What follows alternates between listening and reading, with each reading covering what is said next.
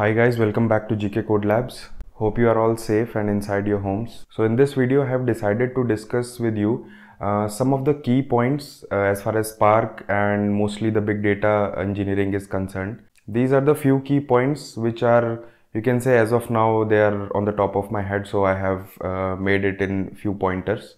But these are a few interesting things that you should try to have always on your fingertips, because they might also help you in some of the interviews. So I have made a list of near about 20 points, and I have divided it into different categories which these respective points will be focusing on.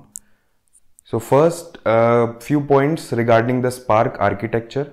These are a few interview questions that might be asked if any interviewer wants to know about your knowledge on Spark architecture. This is not in very deep, but just few points that are coming on the top of my head right now. So first point, an interviewer might ask you that what decides the stages in a particular Spark job. Suppose he says I have two jobs, and if I go inside the Spark UI, I see some 5 stages in one of the job and some 7 stages in another job. So what is the difference? What factor is deciding it? So your clear answer or your understanding should be how the stages are created. The stages in a Spark job are created depending upon the white dependencies. Now what are white dependencies? When any RDD is being created as a result of some transformation, then the previous RDD on which the transformation has been applied, if the relation of that particular RDD's partitions is 1-to-1 to the new RDD getting created, then it is a narrow transformation. Not only 1-to-1, suppose the input RDD on which we are doing the transformation has 3 partitions, and the output RDD, the first partition or any particular partition requires some data from one particular partition of the previous RDD and some data from the another partition. In that case, that calls a shuffle operation, obviously, because the data has to be shuffled between the partitions. In that case, this becomes a white dependency, and that is where the stage gets created. And also keep in mind, if any particular partition consumes the entire data from multiple partitions, suppose partition 1 of the resultant RDD is consuming all the data from partition 1 and partition 2 from previous RDD.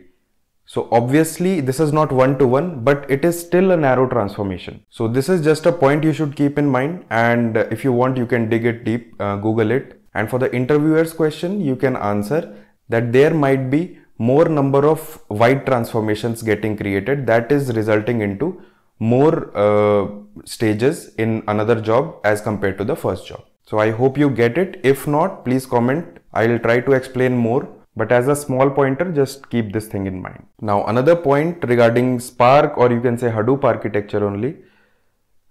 We know that in HDFS the data is stored into blocks. What if some weird request comes that you want to know that a particular file, how many blocks it has got stored into? So for that you can make a note of HDFS command itself with a FSCK option. I'll mention it right here. HDFS FSCK with the file name along with the complete path. Another point is, what if you don't want to give any configuration parameter that we give for the executors and the cores, all those configuration you don't want to give inside the code that you are building. Obviously this is a good practice for not giving these parameters inside the code, not hard coding it. But how will you manage in ideal production level Spark job?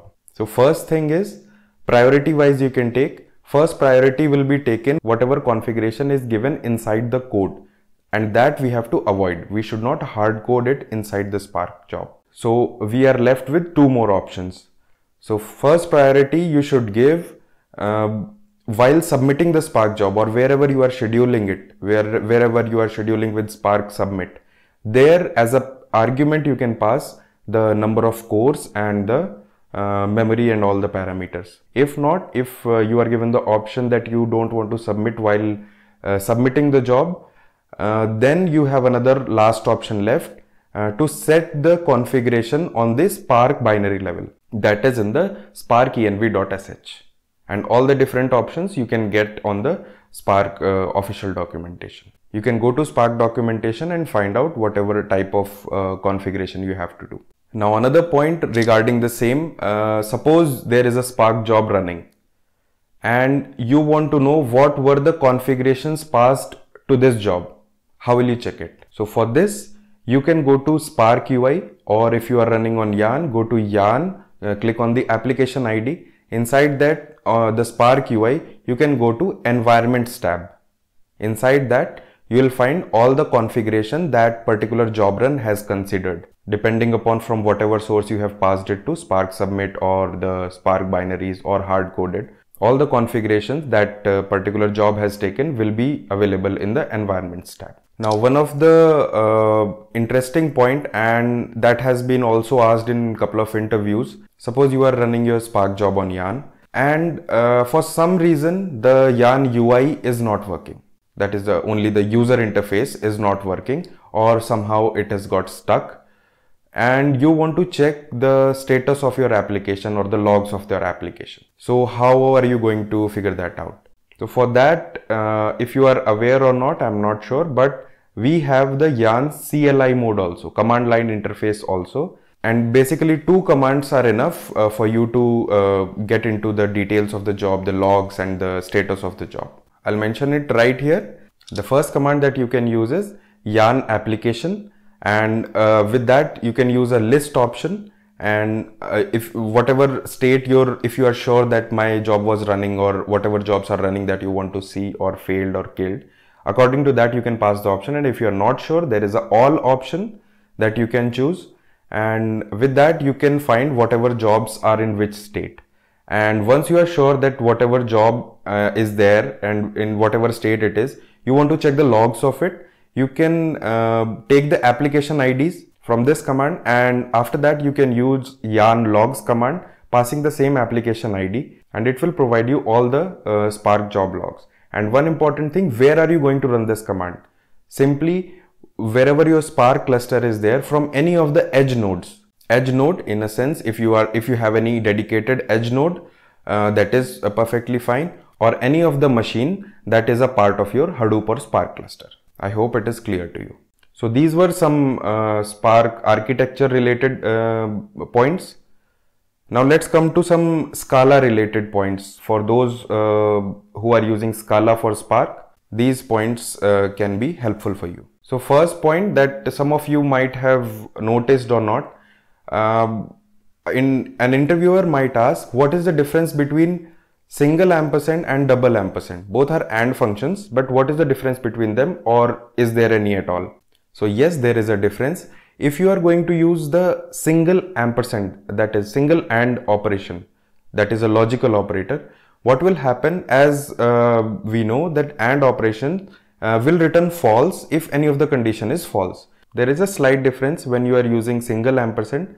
No matter any of the condition is false or true, but all the conditions will be checked at least. So if the first condition is false and another condition is false again, but still both the conditions will be checked. On the other hand, if you are using the double ampersand, in that case, if the false condition occurs on the first place, on the left hand side, then the second condition will not even be checked. So hope that's clear to you. It's a small point, but you can keep in mind. Another simple point, if you are using the Scala code readily, that then you might be very well aware of this.